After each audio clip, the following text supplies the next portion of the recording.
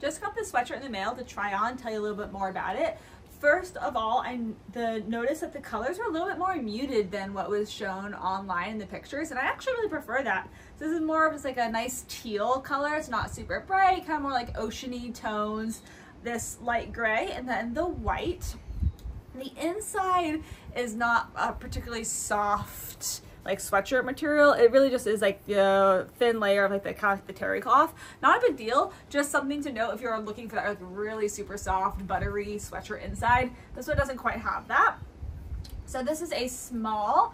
Now I'm about 5'5", 110-ish pounds or so. Usually wear an extra small or a small in my tops. So here is how it fits on me. So the sleeves are just right for me. Got a little bit of extra length there, which I think is really nice in a sweatshirt, just a little bit longer.